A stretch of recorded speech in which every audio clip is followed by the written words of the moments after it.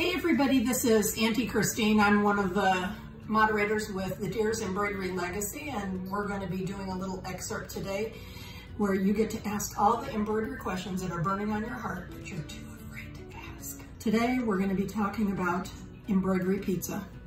I know it's a really hot topic for everybody, but we want to talk about underlays, and we're going to use a pizza because that is the very best way to illustrate this.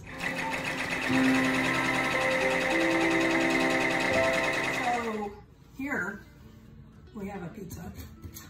It's done in a puzzle style where we decided to cut out the crust and then put something else in place of the crust. So let's cut that out and see how that works. Gonna cut that. Oh, that's so yummy. What is it?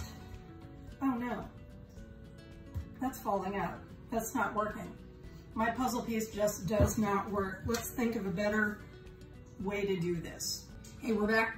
So here's the question. Why do we do that? Why do we cut out stitches out of our pizza? Trying to save thread, trying to save time. You figure, oh, well, if I can just replace this and not layer it over the top, then I'm gonna have less stitches, but hate to tell you, you're gonna have about the same amount of stitches if you stitch all the way through and then layer something on top. It's crazy, but it's absolutely true. Tatami stitch, which is a brick stitch, it's used by most people. It's a fill stitch that there's a brick and a brick and a brick, and then a brick that's altered, and then one that's altered and one that's altered. It go outside and look at a brick building, and that is exactly what tatami stitch is. It's done that way because it mirrors tatami mats in Japan, the bamboo mats.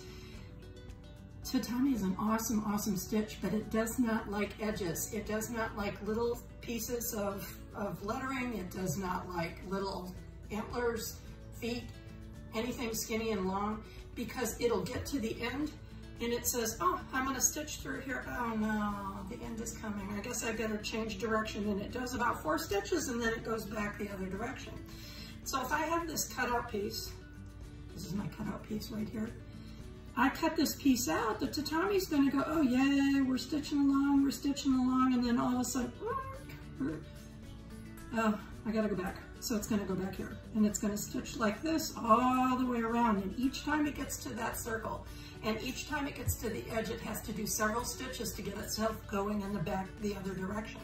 So you end up with a lot of stitches, and around this join, you're still gonna have a little bit of a gap. So a lot of times people will see a gap in their stitching, registration problems. And if you had just made a solid square of tatami and then layered your little circle on top of it like this and put it on top like that, you save stitches and you have a nice firm base for the bottom. So, you know, this, I don't want to eat this pizza. I really don't. I could feed it to my husband, but I don't think he would like me very much that I did not make. I make really cool pizza, I try.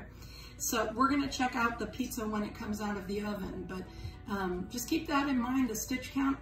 If you're trying to save stitches, you're not saving yourself. Not only are you not saving stitches, you're not saving yourself on how nice that's gonna stitch out. The stitches are gonna butt up like this together and you're gonna get a gap. So we'll be right back when that's out of the oven. So here we have pizza dough.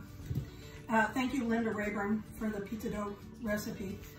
But I like to talk about pizza crust being an analogy for a good basis for embroidery. So let's get this in half.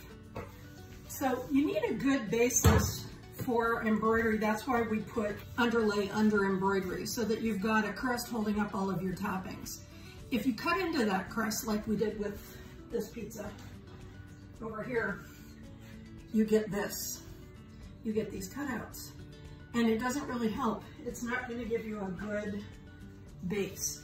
So what we're going to think about embroidery is that it's a pizza crust, and we're going to layer our toppings on top. So if you're tempted to cut out holes to make letters, shapes, animals, whatever, really use some thought about whether or not you want to do that, because you're compromising your crust. You're taking away your crust and putting something else in its place, which may not be as firm.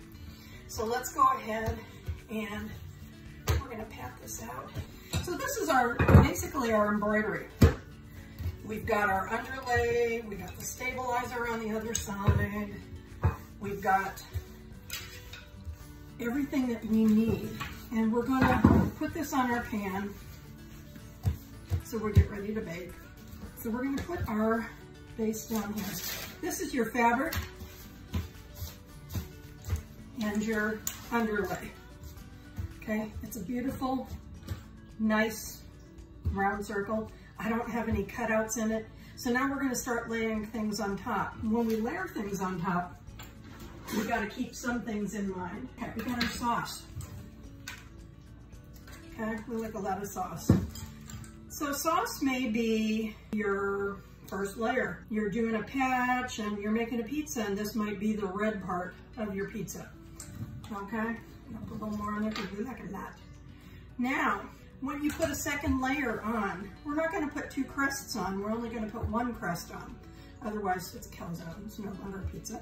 So when we put on our second layer, we wanna make sure that we remove the underlay so that you're not doubling up, doubling up, doubling up. My crust here serves as a crust for all the stuff that's gonna be above it.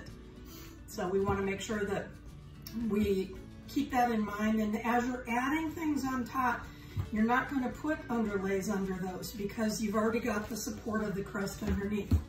So we're gonna put cheese on. Let me stop this for 1 second and we're gonna get some cheesy out and I'll be right back. So you're embroidering a pizza, you got your crust. That's gonna be your fabric, your stabilizer, and your underlay. It's gonna hold up everything on top of it. We put some sauce on, but we took the underlay out from under the sauce. I'm gonna put some cheese on. I'm gonna take the underlay out from that too. So here we're putting on our cheese. So we're gonna put lots of cheese on because we like lots of cheese. But we took the underlay out from under this cheese also. So now I've got a layer of crust, a layer of sauce, a layer of cheese. I have 4 layers of embroidery. I've got an underlayer with the crust. I got the embroidery. I got the sauce layer with no underlay. Got the cheese layer. And now we're gonna put on our toppings. We got sausage. We got bacon. We're gonna put these on, and these also do not require underlay, and don't be tempted to try to put tons of detail on top of detail on top of detail. You really wanna make sure that you're taking it easy on the stitch density. So you can use running stitch, you can use triple stitch for some of the fine details. Don't try to make it a big blob on top of a blob. Otherwise, we're gonna have such a thick pizza, it'll never bake. So we're gonna put a little bit more goodies on this, and then that's gonna go in the oven. So now you can see I've got my pizza, but it seems loaded, and as it should be, but it's not overloaded. I don't have a lot of dense stitches. So let's put that in the oven. We're gonna check it in just a bit. Hey everybody, just a little shout out to Chicago style pizza. When I was a kid, we ate at a place called Uno Pizzeria in Chicago, and it was fantastic, but it was upside down. So that's cheese and meat with the goodies. And we'll put we got some basil from outside. We're gonna throw that in, and then we're gonna put the sauce on the top. I know it sounds crazy, but it's really, really, really good, and this is a very cakey dough. So even if we mix up our embroidery, we can still use the same theory. I didn't do this in the same order as the other one, but I'm still gonna use the same theory. I've got my crust. I have my cheese layer, but I removed my underlay. I have my meats and my toppings, but I don't have any underlay under them. I'm throwing a bunch of sauce on the top, but I'm not putting an underlay under this. Now granted, there are gonna be times when you have to go outside this rule, but if you're just starting or you're getting an idea of how you want to embroider, it's a good rule of thumb to have in mind. We're gonna put a little extra cheese on because you can't leave just that amount of cheese in the bag. It's got it all going on there. So we're gonna put that on. We're gonna put, this is oregano out of the garden. We're gonna throw that on there. We're gonna put it in the oven. We're gonna be back in just 1 second, and we're gonna talk about what we did and show you what we made. Hey everybody, we're back. And this is our embroidery legacy embroidery pizza. It turned out pretty good, it looks good, and we're gonna eat it in a sec, but let's just review what We talked about the crust is your fabric, your stabilizer, and your underlay. Everything you put on top of that, all your toppings, sauce, cheese, and all the goodies. Remove the underlay.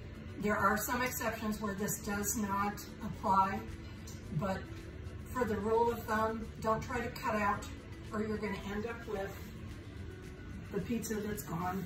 It's been eaten. We'll just take this part of the pizza because this is what we're going to end up with. You can have this, or you can have this. So, hope this has been helpful. If you have any questions, always ask them in the group. Any kind of hatch questions, ask them in the hatch facts questions. And any kind of general embroidery discussions, you can ask them to me or any of the other moderators in the Digitizing Made Easy group. Hope to see you there. Have fun.